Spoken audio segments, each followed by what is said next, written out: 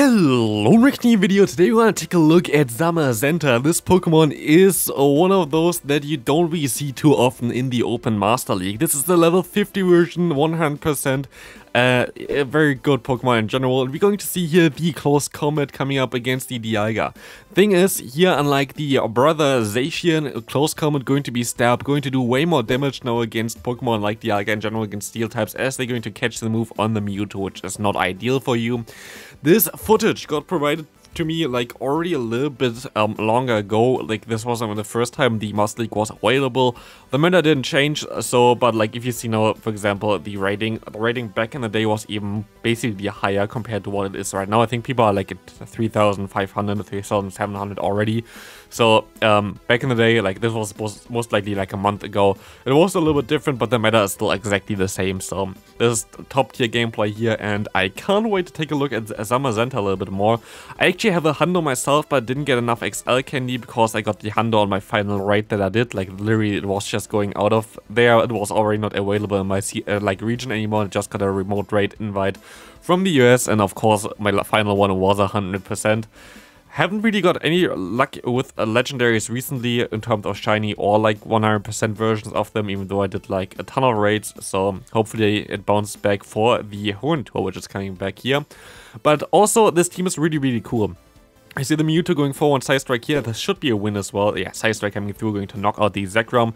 The thing is, what I really like here, while I most like rather like the Zamazenta Saisorp here, just about the building for the team, I always like when your Saisorp, which is in this case the Mewtwo, has the same typing on a coverage move than the lead that you have. For example, here, you're going to have a Fighting type lead, which has also access to close combat, of course, which is going to do some nice damage.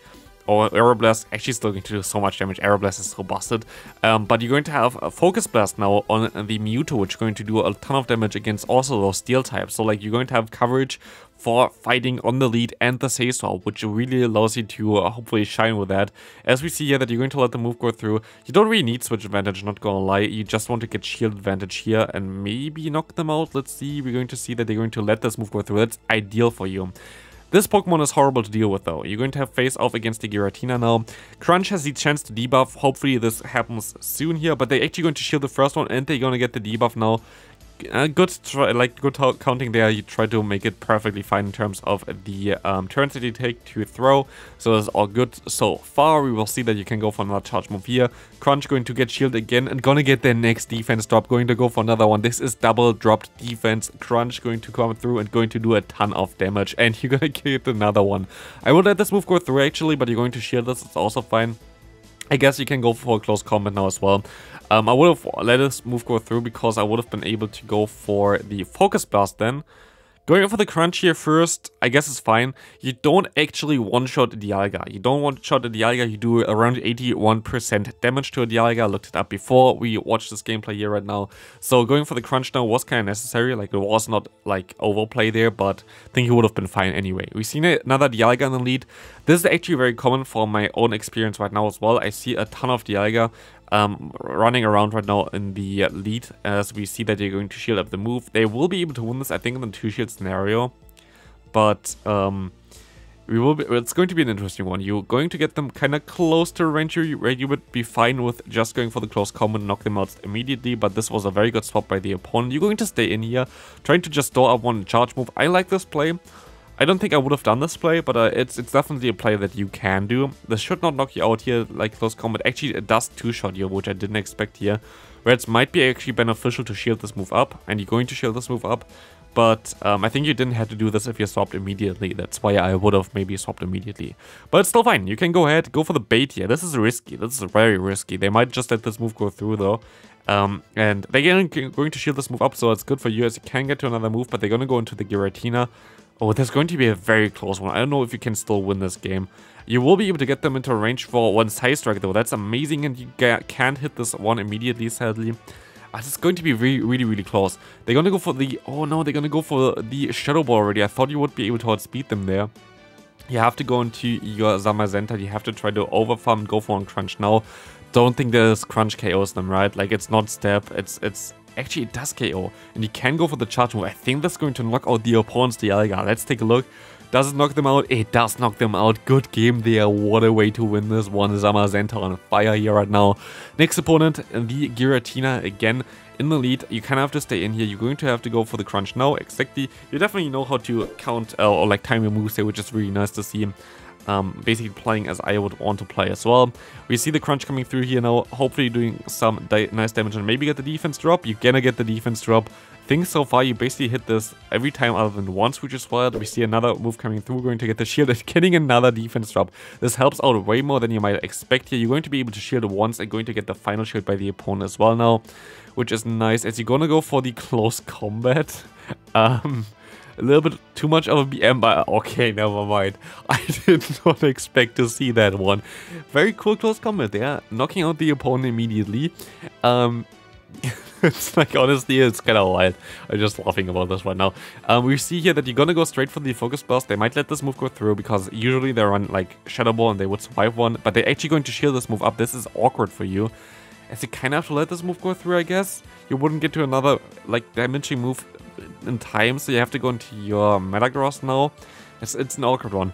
You will be able to get to the Earthquake in time before they get to 2 moves usually, because they get the 1 fast move extra here, because they have to go for their own charge move here. But they might want to catch it. Let's see, they're going to catch it exactly onto a Togekiss, but this is actually still okay. They are 1 off the move. What you have to do here is you have to definitely farm up to 1 Earthquake. I think you have to try to catch a move. Like, if you don't catch a move, this game is over. It's going to be tough. Can you catch the move here? Can you catch it now? You can. Perfect catch there. Amazing gameplay so far.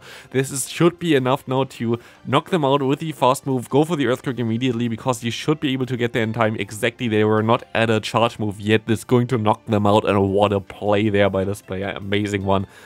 That was, like, catch from the opponent was amazing, but also your catch there helped you out a ton. We see the bark off there, basically with the Zacian against the Zamazenta.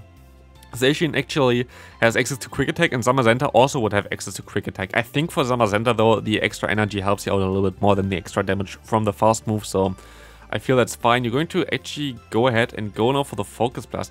Actually, you're going to be able to knock them out if this lands, right? Let's see, you are going to be able to realign. This is amazing for you. This is so good, because the opponent didn't expect you to have Focus Blast. This is wild. You can go ahead and go for the Side Strike now. This will do some nice damage as well. Actually gonna get the shield, which is even better. The opponent is forced to throw. Is this a play rough here coming through? Let's see. It's going to be a Wild Charge, even better for you, allowing you to farm up extra here with the Metagross. You can take 1 move. You should take 1 move here. Don't shield the first one. It's going to be close combat, and we see the opponent's Metagross coming in. You can just go straight for the Earthquake, to be fair. They're gonna go for the Media Mesh, I think. You have to oh, that's going to be a really tough one. I don't actually know how you want to win this. It's going to be a really awkward one to win this, because if they're going to let this move go through. Never mind. Okay, no, you should be fine here, hopefully. You're going to catch the move, which is even better. Kinda necessary, I think. Can also backfire a little bit, but I guess you should be able to reach the crunch maybe in time. But I think the opponent is actually, you're gonna go for the, it doesn't matter which move you're gonna go for, to be fair. Crunch would have been fine as well, though. You're going to knock them out. Okay, that's a wild. I don't know why they didn't shield this move. I guess it does more damage anyway, so I guess it was fine. But there's still a chance to win this, I think. I don't know. Next game, we will see a Lugia. It's going to be a Lugia that I'm also going to have hopefully pretty soon, which is going to be the version that is purified here is the Apex Lugia, which looks really amazing. Honestly, I wish there would be like more Pokemon like this. Like, I don't know why they didn't do this, at least right now we didn't know about it, at least for the Hoenn tour there. Really wish that they would continue stuff like this.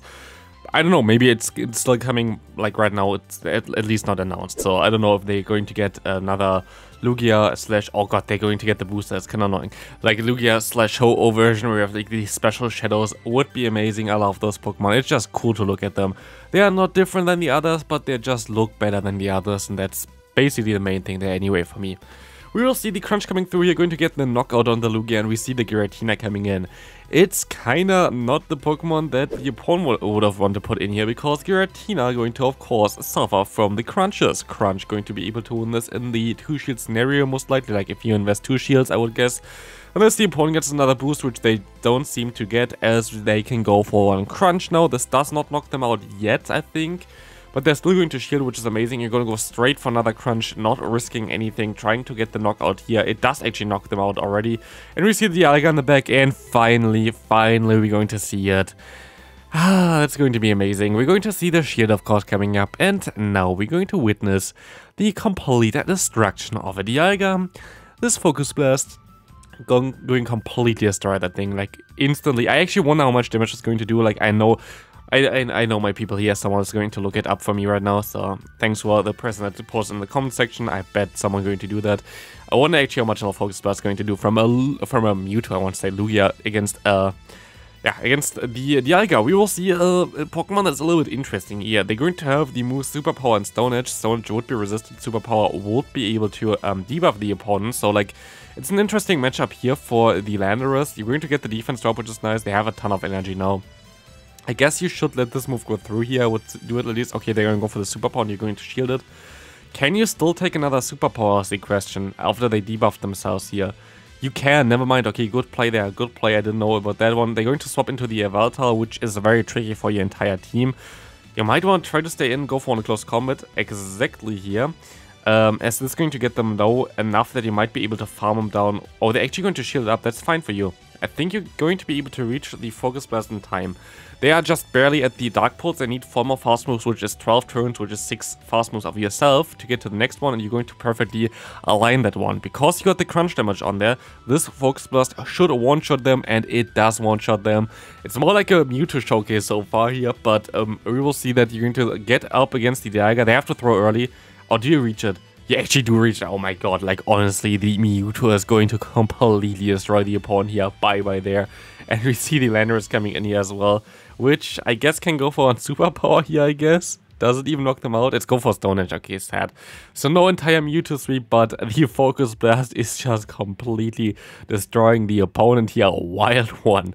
Next one, we're going to see the Gyarados in the lead. That's kind of wild. Gyarados in this meta is not as common. Also played it myself, which is a spoiler alert for a new video coming up.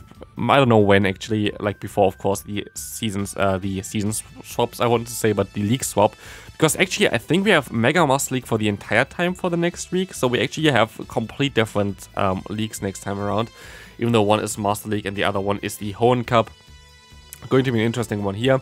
You're going to swap into the Mewtwo, which is a wild, as they have Crunch, of course, and Crunch would do some nice damage. They're going to go for the Awkward Tail, though, to bait you, which results in them having to shield or getting hit by a Side Strike. They're actually going to shield this move up as well. That's super wild here as well, as you're going to be able to shield up the Crunch coming in now. There should be energy dry, so you should have a great time here, but you're going to get the drop. Can you go for the Focus Blast? Okay, I guess it's safer to go for the Side Strike here. It's definitely the play to go here. We're going to see that that's going to do a ton of damage, and they're going to throw here before you. I think you would have got to the Focus Blast, though. I think they wouldn't have really expected that either, so maybe it would have been a fun play. Which is not a fun play, is trying to use your Metagross to farm down a Palkia, especially as they can have Fire Blast. Did you just catch a Fire Blast here? Please do. That's a Draco, but still a very nice catch again. Like, you're catching is on point for you right now. Let's see what we're going to see coming in now. It's going to be the Gyarados again. You can knock them out with one Meteor Mesh. Throwing here perfectly. Actually going to try to undercharge their energy dry. That's definitely a play to do here, as they're going to swap out into their own Metagross. I think you're actually going to lose this matchup still, though. The thing is here, one Earthquake does not knock them out, but maybe you can farm down. You can farm them down. This was so close.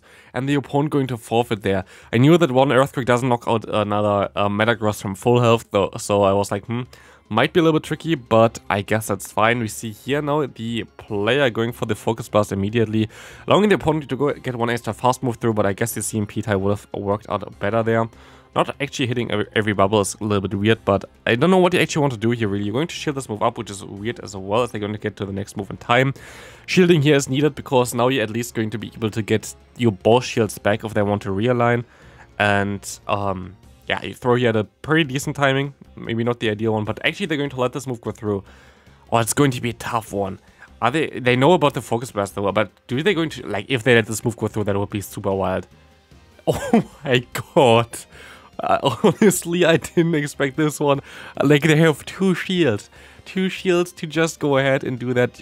I would have swapped out here if I was you, because they have to go for, they have to go for close combat here. Maybe swap out now. I don't know. Yeah, you're going to swap out now, perfectly catching, amazing there. But that was wild. You can go for the crunch, I guess, which is your best bet, I guess. But it's still going to be an awkward one. You're going to go for the crunch immediately. Their defense cannot drop anymore. Their defense is already at a rock bottom there. As you can still go for... It's still going to be a losing match, I think. I don't think there's a way you can win this one here. You can go for the crunch. You're gonna get the shield there. Let's see, can you still win this one? We're gonna go for the close combat here for sure, knocking you out. But now it depends if you can survive one more close combat. If you survive this, you win. If you're not surviving this, like, you're going to lose. Let's see, are you winning this game? You are winning this game. And this is going to be it for the video. Honestly, wild stuff here. I hope you enjoyed this one. I hope I see you next video. Have a great rest every day. Bye.